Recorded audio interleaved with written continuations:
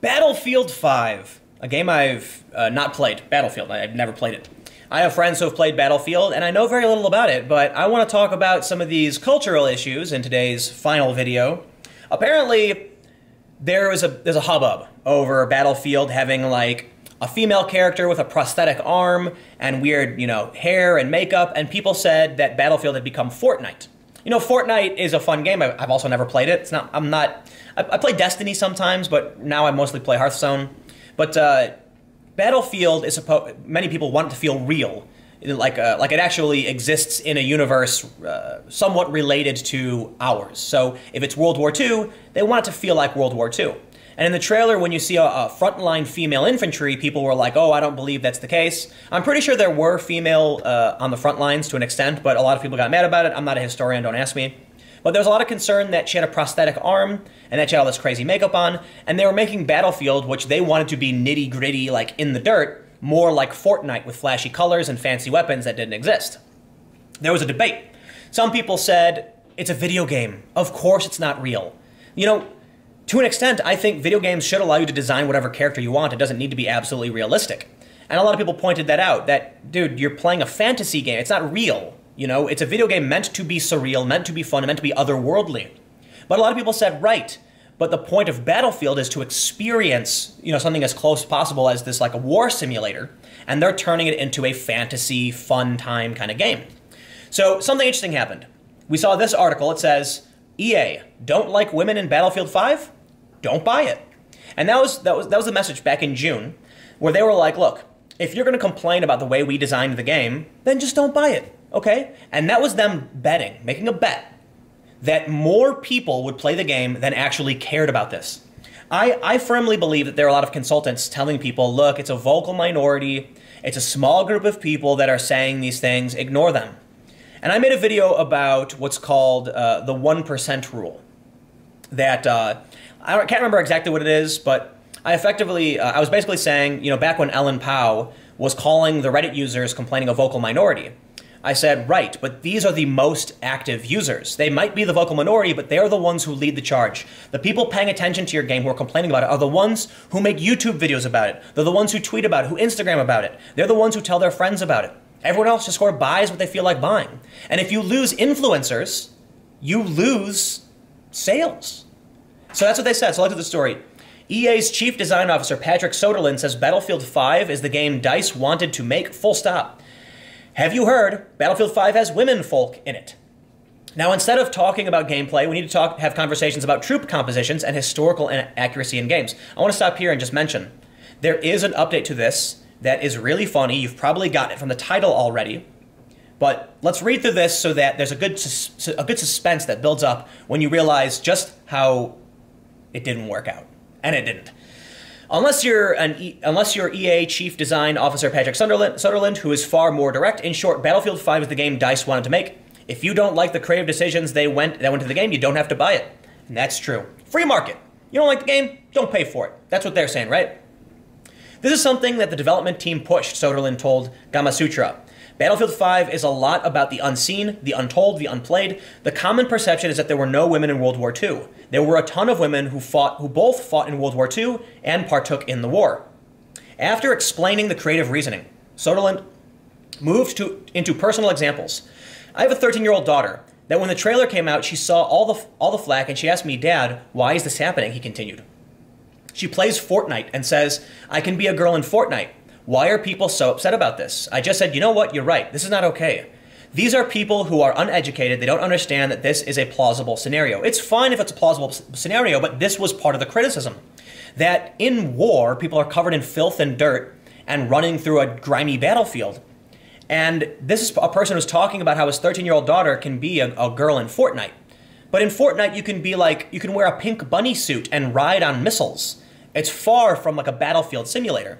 So I think I understand why people are upset about it. Personally, I'm more of the, look, I'm not much of a laissez-faire kind of person, but I do believe in market capitalism. And so when this happened, I was like, I don't care. That's cool that they had those characters in it. I'm just not going to play it. I didn't complain. I didn't, go to my friends and be like, can you believe they did this with the purple hair? I was like, I don't play Fortnite either, If EA wants to make this game...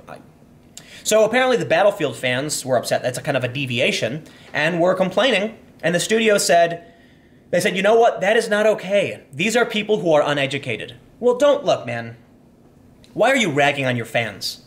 There is a way to talk to your fans and be nice and not tell them they're uneducated. You can just be like, what's so wrong with going to the fan base and be like, hey guys, we hear you out. You know, we didn't mean this as a slight against anybody. I'm sorry that you guys feel upset, that you don't like the direction we took. It's the game that we made. I hope you're willing to give it a chance. And even if it isn't something you really wanted to play, I hope that you know that we put our heart and souls into this to make something fun for everybody. And if it's not something you're into, then I understand. But I just ask you, please give it a chance. How would that be hard? Could they do that? Apparently not. And apparently they didn't. Okay? Because it gets better. Listen, this is a game, and today's gaming is gender diverse. Like it hasn't been before, there are a lot of female people who want to play and male players who want to play as a badass woman. And we don't take any flack. We stand up for the cause because I think those people who don't understand it, well, you have two choices. Either accept it or don't buy the game. I'm fine with either. It's just not okay. So that was Peter, I believe that was Patrick Soderlund. Was that a quote from him? Yes, that was a quote from Patrick Soderlund. What do you think happened? EA exec departure comes ahead of big EA game launch. This from Sarah E. Needleman.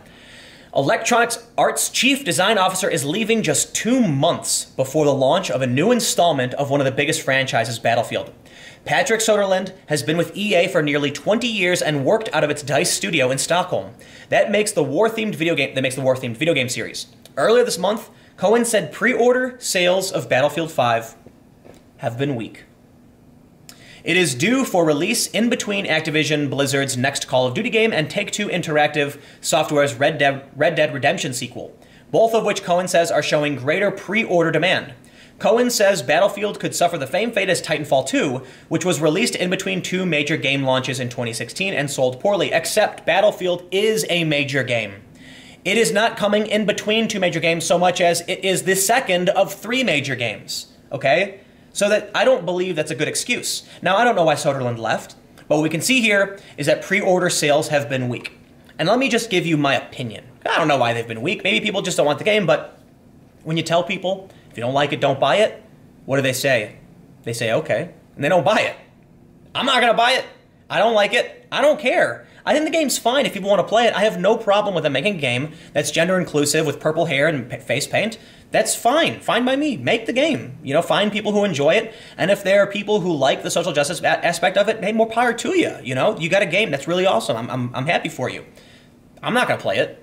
And it's not because I don't like the game. It's not because I hate anybody or it's political. It's simply I watched the trailer and I just didn't care.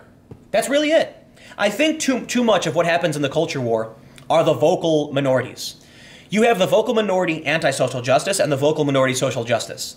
And the vocal minority anti-social justice is complaining about, you know, oh, all this stuff about what's going on and we don't like it. But they're vocal about what they don't like and they don't like specific things. But the reality is there is a silent majority, large groups on both sides who don't say anything. I tend to fall into that category, though I am very loud on my YouTube channels. And I will just say I watched the trailer and kind of just clicked on. It didn't mean anything to me. You know, it wasn't a couple days later until I started seeing all this backlash for people complaining about it, and I was like, well, I don't care. I'm just not going to buy your game. I'm not going to complain to you to make you change the game. It's your game. You know, I have a saying, I'm not going to get mad at someone for not doing me a favor. If you make a cherry pie and I hate cherry, I'm not going to be like, this is bullshit. Why are you making cherry, make apple? I'm going to be like, that's fine, I won't have any. And then when you get mad because I ended up buying your pie, I'm like, well, dude, if you made apple, I'd have bought it. It's that simple. I got no beef with you for making a game I don't like. I'm just not going to give you any money. And, you know, I don't know if it really is because the game came out in between 2 other games or what the issue is, but the guy who designed it is leaving the company and pre-order sales have been weak. Naturally, there's going to be a lot of people who are making the assumption that this guy led the charge, Patrick Soderlund, and he made the statement about his daughter playing Fortnite. I have to imagine that he's at the company saying, listen, Fortnite's huge and you've got purple hair. Why don't we, like, you know, do something like that because that's what people like? Not realizing that people like different things. And you might like Fortnite because it's a fun, silly battle royale, and you might like Battlefield because it's like a war. It's a battlefield simulator that you're going to play. There's a difference, okay? I have Watch Dogs, and I play that sometimes, And I also have like GTA 5, and I play that sometimes. They're different games, right? GTA does different things. The controls are different. I'm not sitting here complaining, wishing that GTA had hacking abilities. I'm just like, it's a different game, plain and simple. So you can like Fortnite, and you can like Battlefield, and not want them to be the same. So you know what? I guess I'll put it that way. I'll leave it at that. I think what these companies don't realize is that when there is a vocal minority, they might actually represent a larger community. And thus they're faced with a problem. If you have a vocal minority of people on the far left saying that we need diversity, and you have another group saying, no, we want realistic simulation, who do you pick? I think the problem then becomes you're going to lose the market. You can't chase every single person in whatever gaming demographic. Sometimes you have to make a product specifically for a small group of people and hope that they buy it a lot. Volume. Sometimes you can make a really expensive product for a small group of people, or a really cheap product or inexpensive product for a very large group of people. Suffice it to say, there are people now who really do believe the guy lost his job because of this, and sales are weak because of it. I don't know. All I can add is that I have no interest in playing Battlefield 5. I've like played a couple times, like some of the older games, but I don't care. I'm not going to play it, and I have no personal grudge or beef, and I really don't care what the game does. It's really that simple. I saw the trailer and said I don't care. End of story. Anyway, I'm out. I got to do a bunch more work, and I will see you all tomorrow on the main channel.